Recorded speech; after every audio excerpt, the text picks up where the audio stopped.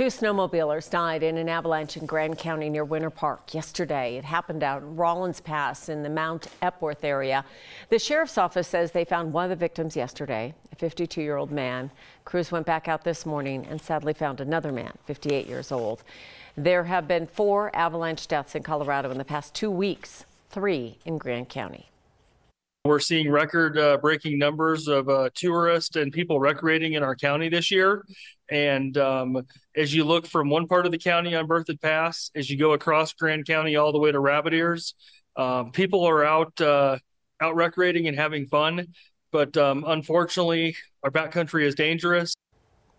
Sheriff Schroetland says anyone going into the backcountry does need to know the area, study conditions, have rescue equipment, and make sure they know how to use it. The Colorado Avalanche Information Center has most of the backcountry under a considerable avalanche risk tonight. The Grand County Sheriff says they're looking into putting up signs warning about the risks as people enter the backcountry.